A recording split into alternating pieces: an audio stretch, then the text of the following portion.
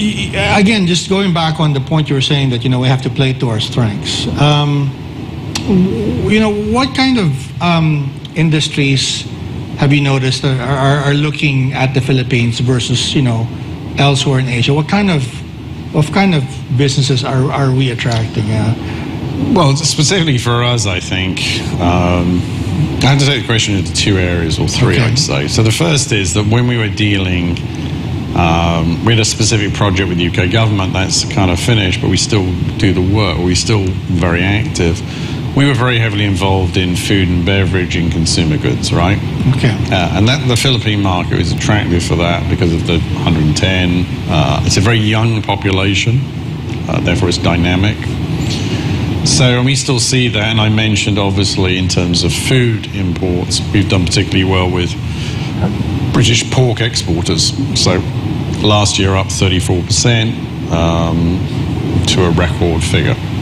Now, the other area I would mention is specifically on energy. Mm-hmm. So renewable energy will be a key focus in the Philippines. Are there opportunities there, you think? I think there is. I mean, obviously they've decided you can have 100% renewable, foreign investment can be 100% renewable energy. The UK has expertise in there. Absolutely. I think people will start to look at that. I think then linking that is the infrastructure projects. Okay. Now, UK companies are involved.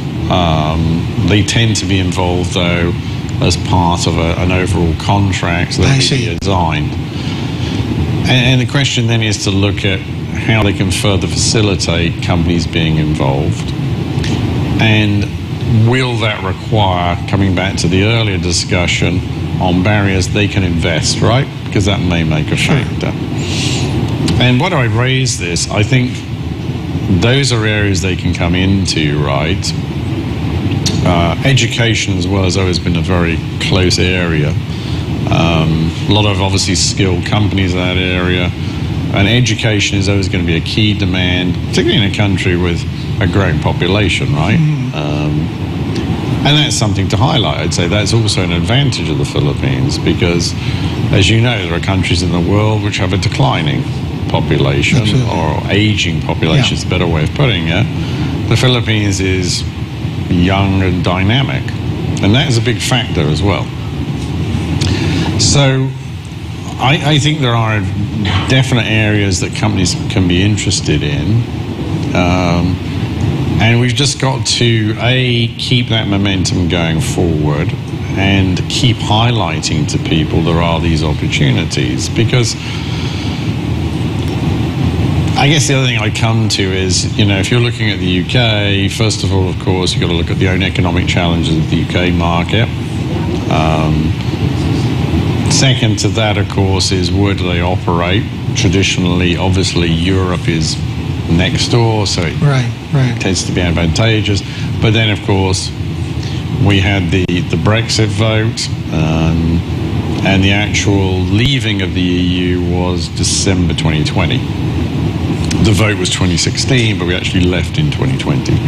You were mentioning cybersecurity earlier, and you said that you took a moment there to say that that's an important I think it field. is. Are there opportunities there as well in terms of British and Philippine cooperation? Oh, I think so, definitely. I mean, we've got a few companies already. As I said, one of our members is CyberQ. Okay. They're a UK company, but they also have a Philippine affiliate, and one in the US. And I think cybersecurity is a significant area. It's been highlighted also by President Marcos. And if you look at cybersecurity, it cuts across not just financial institutions, but all institutions. Right. I mean, many companies need to protect their data. Right.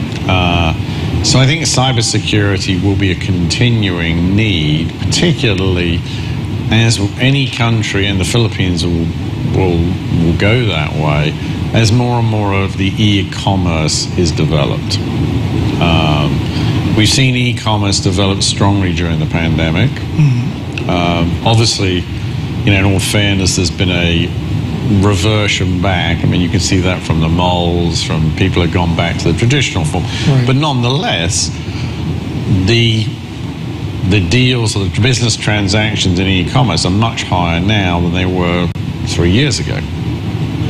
And I think that's going to continue. I mean, look at the growth in Gcash and these things, right? Yeah. And all that, obviously, cybersecurity is key. So yes, it will be a key factor. Right. You were mentioning earlier how good it was for some of our key officials take the time to go to London and promote the Philippines. Are you seeing similar promotional efforts from our neighbors here? And oh, for sure. I mean, your neighbors will always be very active, right? And yeah, I also want to be, and some of them have long-standing relations. I mean, let's not forget. I mean, the Commonwealth. The Commonwealth. Yeah. The UK has very strong ties with Singapore, with Malaysia. It's had long-standing ties with Thailand, actually. Right. So the Philippines, of course, not that, but it's being developed. Okay.